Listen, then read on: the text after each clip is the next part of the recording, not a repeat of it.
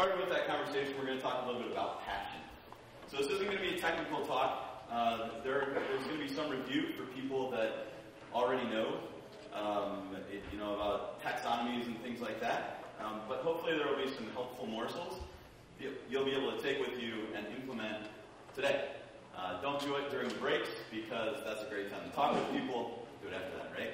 So we'll talk about the early years. So when I was a kid, I loved computers, right? Who didn't? And I saved up my allowance for, 3 months, something like that, to buy my first computer. Why? Because every single time I wanted to go connect to a BBS, bulletin board system. How many of you in the room have connected to a bulletin board system in your life? Okay, cool. So I'm in good company. So every time I wanted to connect to a bulletin board system, I had to go to the local college. And that was no fun.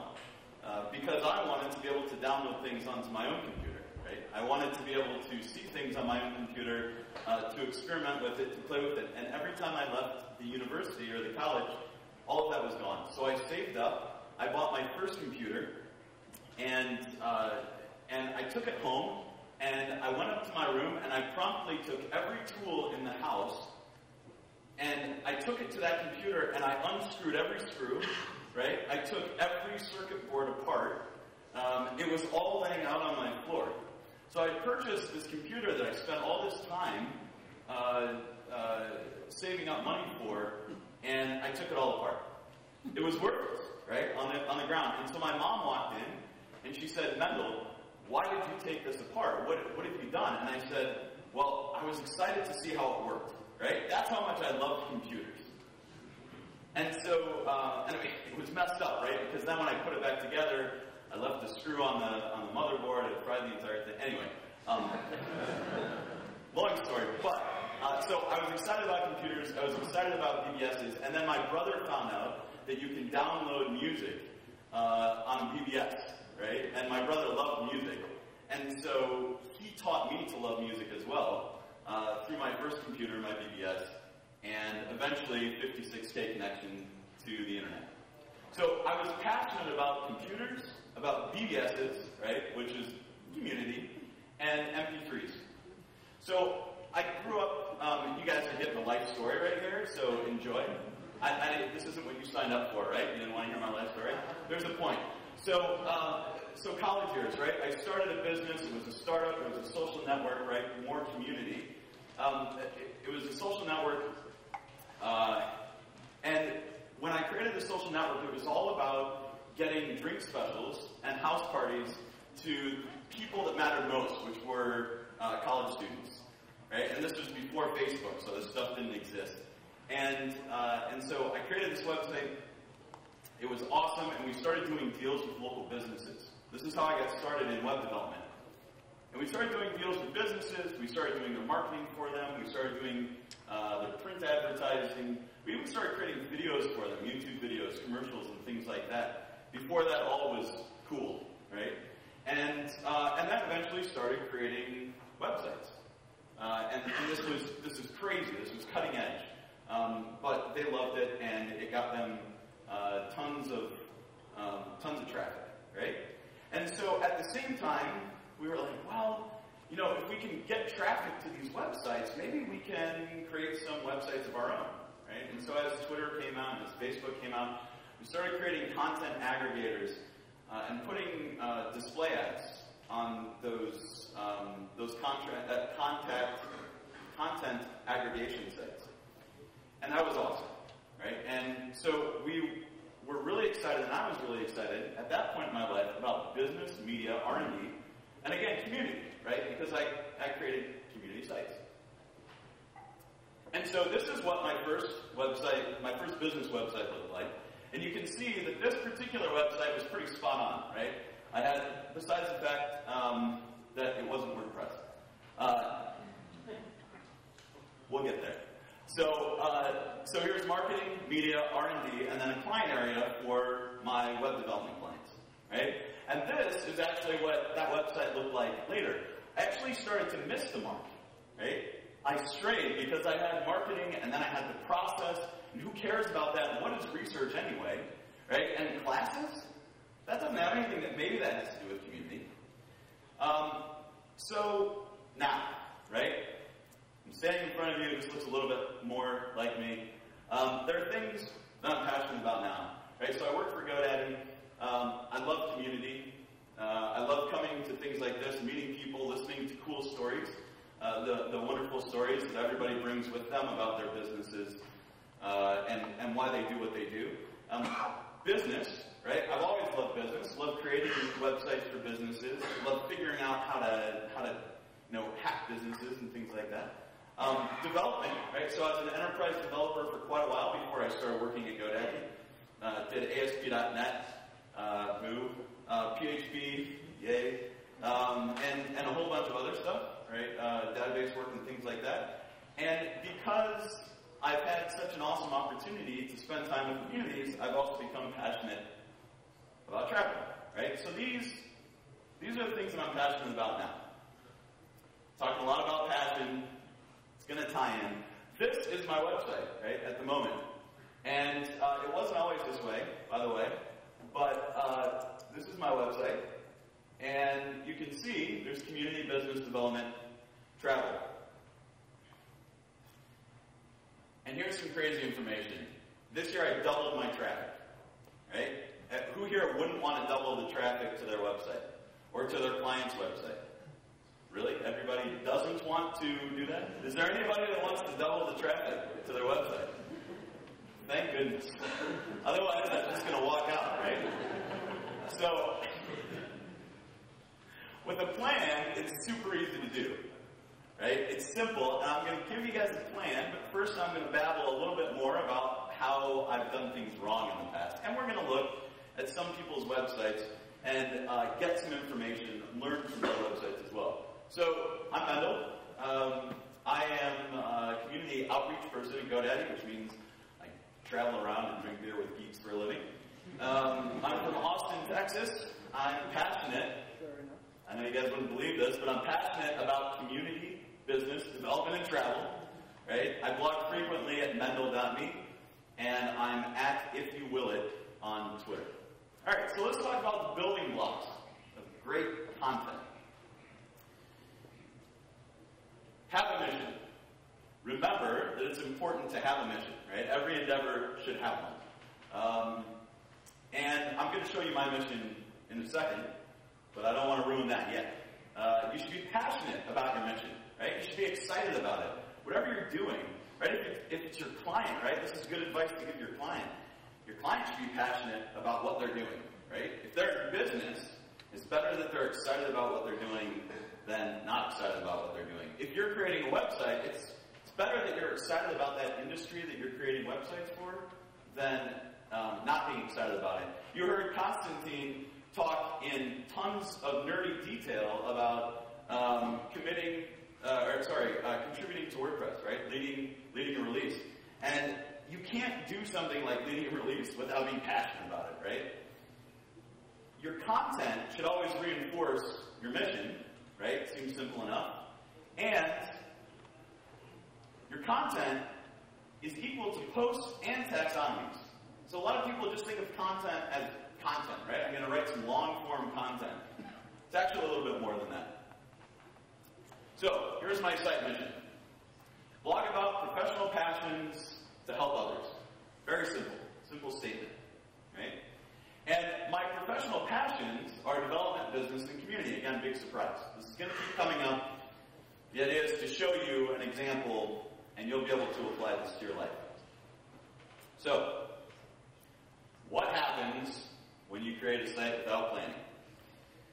I like looking at this, so I'm going to take a look with you. So I learned about this the hard way, right? And so you can laugh if you want to. Just try and do it quietly, like quiet snickers. All right, so this is my first one. All right, it was awesome. There was no navigation. Pretty amazing. And there was seemingly random stuff there, right? And so on the right, I've put what my mission is, just to remind you, okay? I didn't always know that this was my mission, but I know this now. And so in retrospect, I'm looking at this. Now I learned the hard way by iterating over and over and over again. So, Sarah Caulfield Cray didn't know how much joy a unicycle could bring. Does that have anything to do with professional passions and helping others? Not a thing. Alright, this, by the way, the CSS is missing. I pulled all of these from the web archive, so this particular one, it wasn't this bad, but it was pretty bad. So, I have categories: home, entertainment, movie reviews, music, fitness, food, how-to. Those are great. Those are personal passions, right? But they're not professional passions. And talking about those things, writing content for those things doesn't help others, right? This one was a real treat. There was no navigation, and quite frankly, I have absolutely no idea what I'm going to find on this site, right? Except my name. And maybe Google Maps, which, by the way, there were none on the site. And then we started to get a little more interesting. So I started to get straight with myself, right, and understand a little bit more about what I was interested in. And I put development, business, and then two other really big passion points of mine: hikes and coffee, right? I thought that was reasonable. And this is the last one before my current site, and this is development, business, events. Look at that. Community just showed up there, right? It doesn't have the right name, but community just showed up there. Coffee and hiking, right? So it turns out that coffee and hiking shouldn't be on there, right? Actually, community, business, development should be there. And what I did is I split coffee and hiking off into its own site, right? And now I'm looking at this mission and it's becoming a lot clearer, right? These are my professional passions: community, business, development, right? Good. Glad at least by the end of this talk, you all will know what I'm excited about. So, the thing is, this took about 8 years, this entire process of going through over and over and over and trying to figure out exactly what it is that I wanted, right? Exactly what it is that I was interested in. And the truth is, that sucks.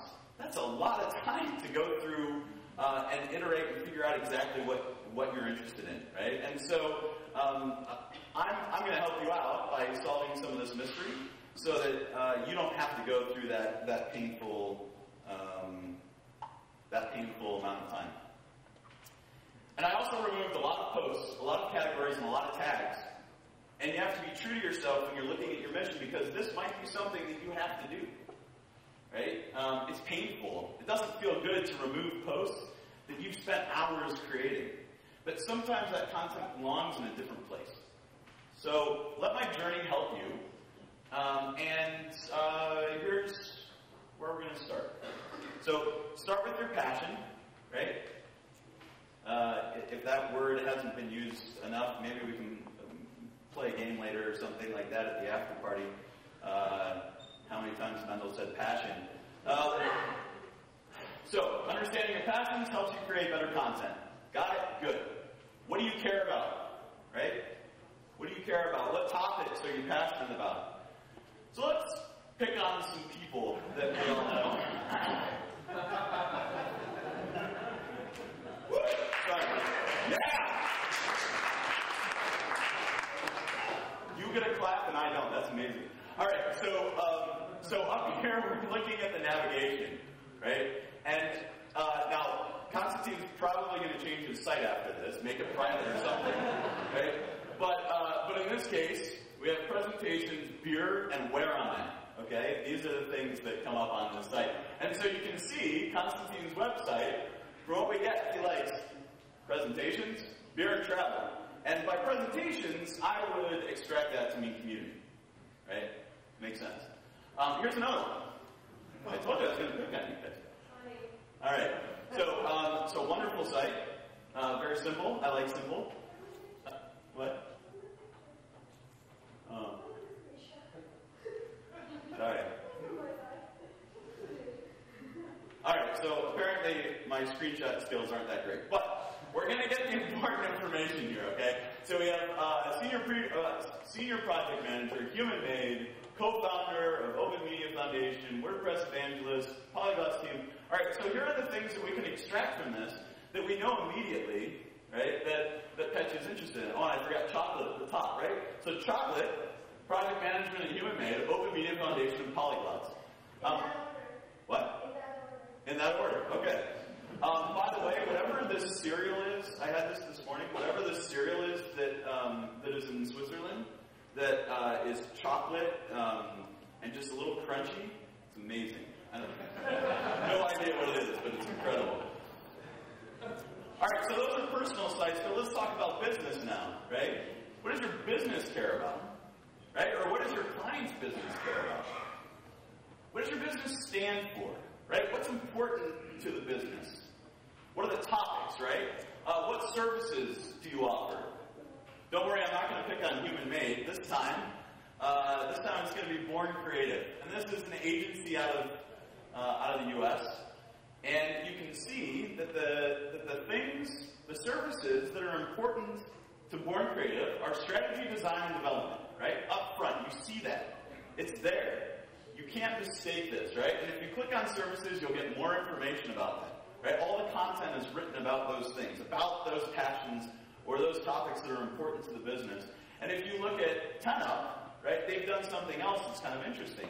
They've combined both their services, so strategy, design, and engineering, with things that matter to them, right? Giving back.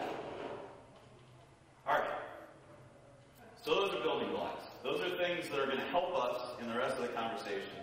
It's a little bit of context, right? And I'll try and talk about passion a little bit less in these next slides. So bear with me. But I am going to talk about being awesome. And I'm really bad at spelling, but this is not a mistake, okay? So it's kind of a way to remember how to create content on your site. So number one, organize. You want to create categories that are related to your mission, okay? Now some of this, again, is going to seem like review, but I guarantee you if you think it's review and you're nodding your head or you're nodding off, or maybe you left, hopefully you can hear me and you're coming back in, you should reevaluate against this list of criteria, right? And see if your site still is true to these concepts, right? Because these are things that we think about in our head, but we don't always put together in practice. So here's my site, right? First of all, quick review. Categories, they're hierarchical, and they're topical, right? So in my case, I have development, I have WordPress, I have themes. And remember, I told you that categories are also content, right? Those are just as important. The way you categorize and the way you talk about the classification of your content is just as important as your content. All right, so we have development, WordPress themes, community, event, conference, business, marketing, right? Marketing is the subcategory of business. This is my category structure, right? And then make sure to create tags because you're creating a home for this wonderful content that you're going to write based on your passion. And so tags, as review, are non-hierarchical, right? They don't have children. They don't have parents. And they're descriptive, right? They describe the content in the categories for which you're making them, right? So and this isn't showing up that well, but so for WordPress, for themes, right? Maybe you create tags for CSS or JavaScript. Or for community, maybe it's an awesome community, or it's a WordPress community. And for marketing, maybe you're interested in talking about optimization or workflow, right? So the next thing is, right, you've created all of your categorization. And the next thing is to signal, right? And this is something that a lot of people miss. And when I changed this, I'll be really honest, I talked to Yoast, and Yoast kicked me around and said, listen, you got to do this right, and I did it, and my traffic increased, right? I told you it increased 2 times, right? And this, when I made this change, was a big deal. So the first thing is, so this is my navigation, right? The first thing is street signs, right? You have to indicate where you're going to go. You have to indicate where your visitor should go, right? And so, in this case, you can see this yellowed out line here, right? These are all the subcategories of events. So I'm telling people where to go before they even get there, right? And what this does, it helps your user get to the right place, wherever they want to go, right? These are all the types of events that I write content about. But it also helps Google discover, too, and create a relationship. And then breadcrumbs. Right? This is like an insurance policy for your user, so that they know exactly where to go back to. So in this case, I have the breadcrumbs up here, right? So now you can go back to community and back to home. And again, very important in both usability and search engine optimization. And then so this is the second S in awesome. You guys are all going to probably tweet that Mendel doesn't know how to spell, and he comes from America, and English is his first language, and he should know how to spell awesome. But again, I told you not to make fun of me. So, write about questions you Google, right? So turn on your Google search history. And when you Google things, they will automatically appear, all of those queries will appear in your Google search history. And then go back to that after a month and see what you Googled. Because I guarantee you the things that you Googled are things that you're passionate about, things that are related to your business, things that are related to your personal passion if you're creating a personal website. So in this case, I don't know how many times I Googled WordCamp Switzerland 2015 to get the schedule, right? I wasn't going directly to the URL, well, I remember that, right? And so I'm going to, after this, you can bet, I'm going to have a post that says WordCamp Switzerland 2015. It's going to have pictures, right?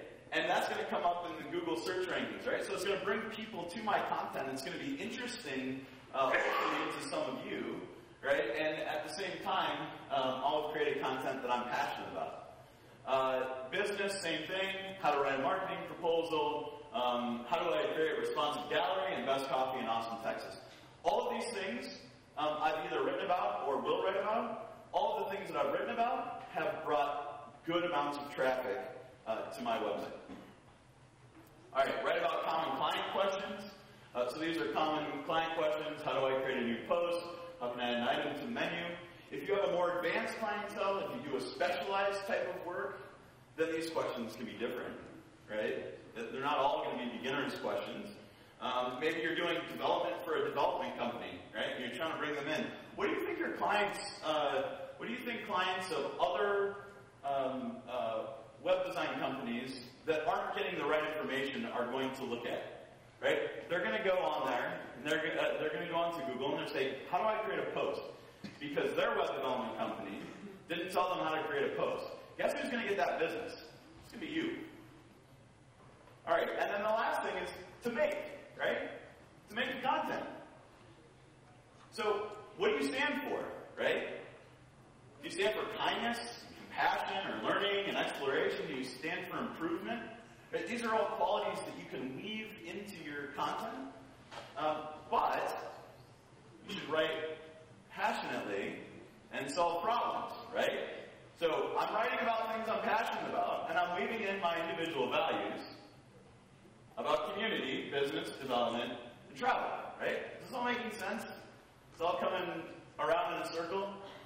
So that's awesome, right? OSSM. So I want to leave you with this. I want you to be bold, right? I want you to remember that you can change your content, you can change your navigation, you can remove things. It's okay, right? It might hurt a little bit, but it's okay to do. So be bold. Restructure your site. If it doesn't make sense, just restructure it, right? There's nobody telling you that you can't do this. Create a mission. Remember to create a mission because that mission will drive you and save you 8 years of your business, right? Or more. Some people, who knows, might struggle with this their entire life without creating some sort of mission, right? And then reflect your mission and passions on your site. And lastly, these are changes that you can make today. Don't do it during a session. Maybe do it during a session. Don't do it during a break, right? Spend time talking with people. But these are things that you can take home and do immediately, right? So I'm Mendel. I'm at If You Will It. You'll be able to, if everything works right with my scheduling, you'll be able to see this presentation at mendel.me/presentations. Thank you very much.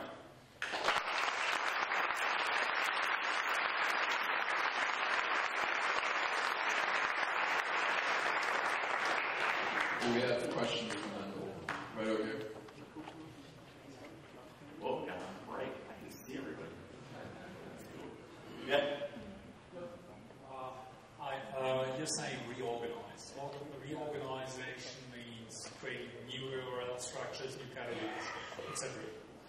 What does Google think about new URLs? Yeah, so the question of what Google feels about new URLs, I've restructured many times, right? So I have good experience with changing structure. The truth is Google's pretty quick, as long as you're doing all the things that you should be doing, right? So including sitemaps in Google Webmaster Tools, right? Making sure that if there's any exclusion that you need to make with a page or something like that, you're doing it. And also making sure that in any applicable places, there's a 301 redirect to new content. Those are all really important. When you do that, Google picks up on it very quickly, right? And so I have seen traffic patterns change, in a week's time after changing navigation, after restructuring. Don't be scared of that. Just remember that you need to make the best experience for your user, right? So don't have a piece of content that's linked in Google going nowhere, right? Make sure that you've connected the dots for people. Thank you very much. Great talk here. Hi, Mendel. Here's the question. Hi. I have one question. How do you do with the category and tags? Because if I teach blogging to people, or if I start with them on a content journey, right? Then I usually try to explain them, turn your dimension of meaning, your primary dimension of meaning into your categories, right? Because you just have one dimension. And then for the tags, just whenever you write a post, just whatever comes into your mind, parts of the text and write that down as tags. Do you actually have everything pre-planned, like category and text, and then you just take from there so you have a more refined space of where you will stay within your content, or do you actually make up things while you go along? It's a good question. So I've learned from people that do content manipulation for a living. Number one, if you have a post, one post, it probably doesn't belong in its own category.